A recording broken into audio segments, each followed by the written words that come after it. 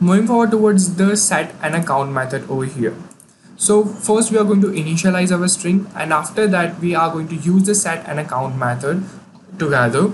and into the dictionary comprehension. So what we are going to do is we are going to go through each and every element of our string number one after we are converting the string number one into the set. So what the set is going to do is it's going to convert the string number one elements into the distinct elements,